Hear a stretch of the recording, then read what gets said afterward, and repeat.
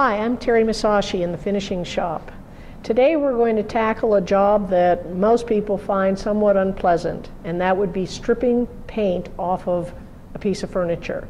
Now this table is a really nice mahogany dining room table, and someone has painted it very heavily with what I consider to be a pretty darn ugly paint. So we're going to bring this back to its former beauty, and we're going to be using a paint stripper. If you've thought that maybe you could attack this table with sandpaper, don't do it. You will create so much damage by trying to sand the paint off. You'll go through the paint and possibly into the wood, and it'll create more damage. So we're going to chemically remove this paint, and then we're going to sand lightly before finishing. This is the thick stripper that you're going to be using. It's a semi-paste, and it's good because it stays wet and thick for a longer period of time, because that's what you need when you want to get that paint softened so that you can actually push it off. Make sure it's a heavy application, and then the next thing you need is patience. You want to make sure that the chemical does the work. Don't be immediately scraping it off. Let it sit, let it soften, let it do the work. So let's get to work. Apply the thick paste on a workable sized area. Don't let the remover dry. Recoat as necessary. Use the putty knife to push the softened paint off. You know it is ready when it comes right off with no effort. Use a maroon pad with fresh remover to scrub off the white residue. Then dry off with a rag to check your progress. Do the rest of the table in the same way. Now we're ready to strip the base. These are going to be a lot more time-consuming and a lot more difficult to get the paint out of the grooves, and then you've got the turn column. So be prepared for a little bit more time on these two pedestals. Also, too, while we're stripping, somebody painted these gold. These need to be stripped off too, because these are probably brass. Once again, we're going to be using the thick stripper because the paint needs to soften and take time. Make sure you wear gloves, and with the additional exposure of this chemical, you really do need to use a respirator, as well as getting the air moving in your workspace. Get a fan and have it pulling the air away from you so that you don't get all of this toxic fumes from this product. It is very corrosive and very dangerous. Coat the entire pedestal with a thick application of the remover. Start to push off the layers of paint with the putty knife. Use a brass bristle brush to scrub the paint out of the grooves and crevices. Take sawdust and sprinkle it on the deep turned areas, and whisk the remover and sawdust off with a whisk broom. The bristles dig deep, getting the paint out.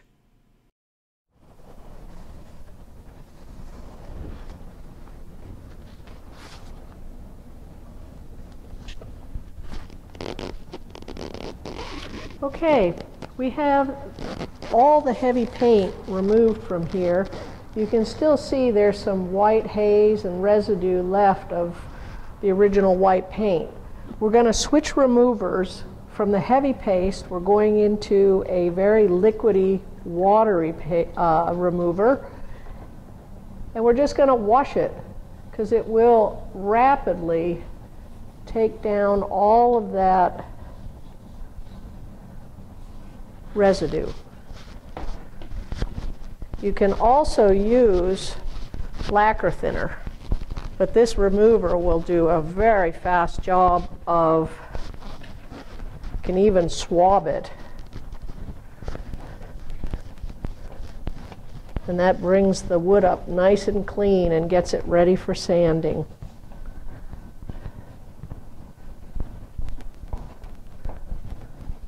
If you have any paint left in the grooves, make sure you use your brass brush. That's going to take care of all that tiny little white paint that doesn't look like much now, but after you finish your table, it's going to stare at you.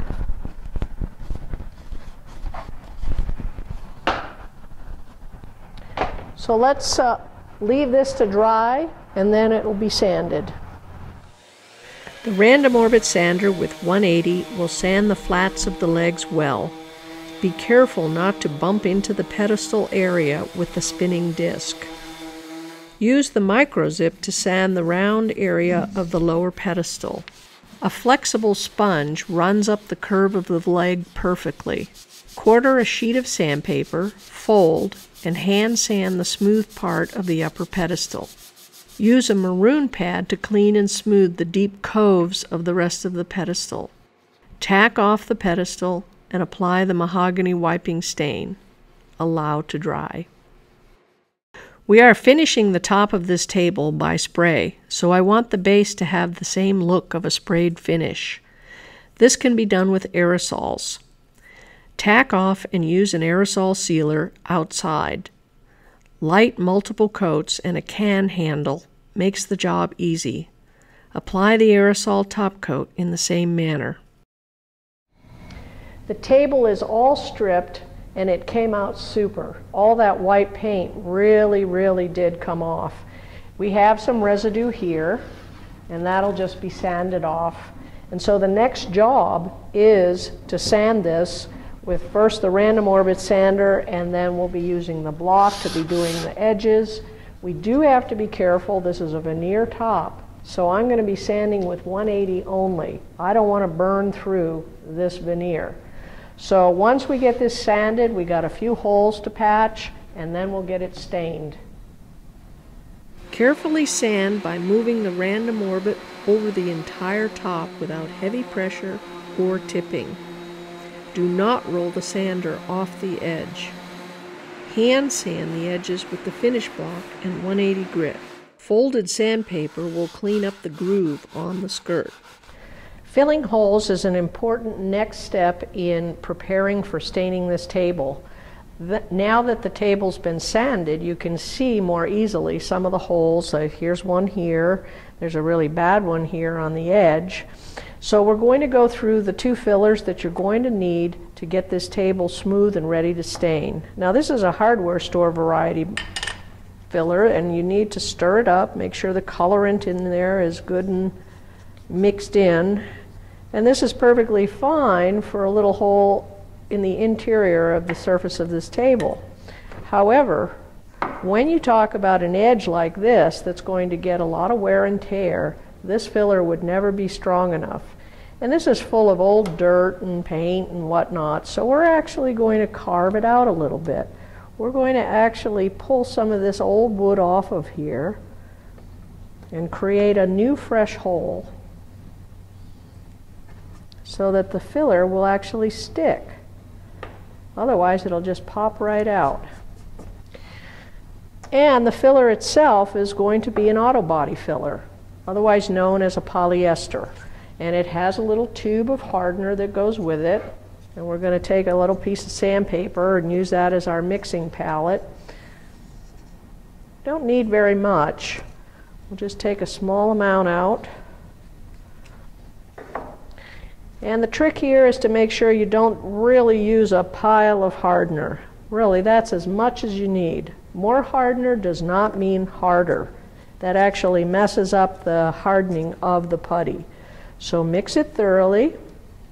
Get that hardener put in, and you got to move along pretty quick because this stuff hardens up rather rapidly. Once you feel like it's well mixed, go ahead and put that in the hole. Try not to get too messy around the surrounding area. Get that filled so it's nice and overfilled.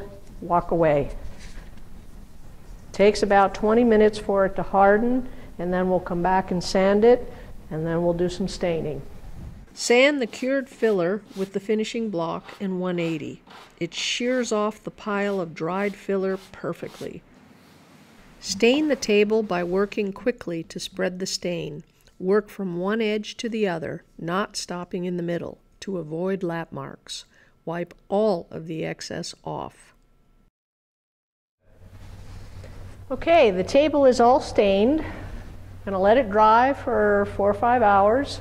Next step is we're actually going to transport this to a spray room and have a professional top coat this for us. They'll put a sealer on it and then a top coat, and it'll be a heck of a lot easier than trying to do a hand applied finish on such a big surface.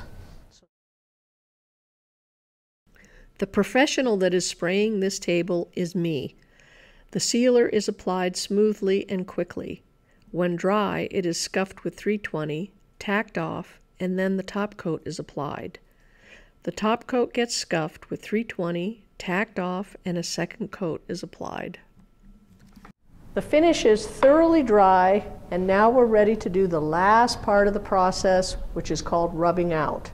Rubbing out means that any little tiny dust bumps and little nits that you can feel can be taken away. So now we're going to use either a ultra-fine non-woven abrasive, or we can use the 4/0 steel wool. My preference is the non-woven. It's not as messy and it's not flammable. Our lubricant is going to be paste wax. You don't ever rub out a finish dry. It's too aggressive.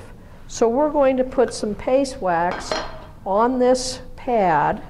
Just take some right out of the can. And we're going to smooth the surface with some firm pressure. Not too crazy. Go with the grain as best you can.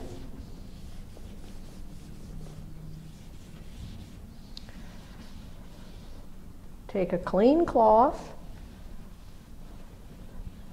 buff the wax off, and you're done.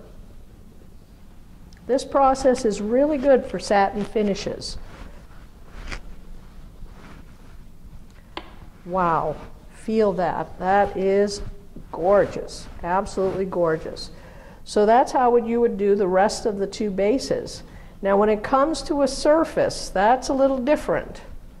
This is a very big, broad surface, and rather than using just a pad, you're going to put the pad on the finishing block. And you're going to put some wax on this pad, dig some out, get some on there. Firm pressure, absolutely with the grain. Go with the grain, do not deviate. Nice, long, straight strokes.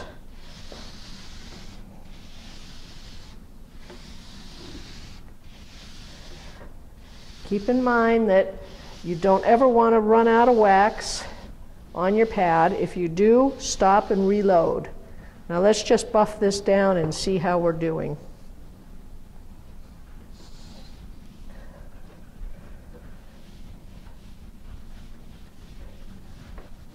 This is going to change the sheen of the surface a little bit.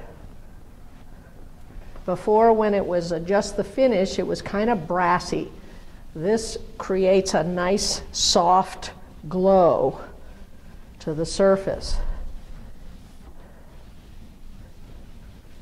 You can see the difference between where I've rubbed out and where I haven't.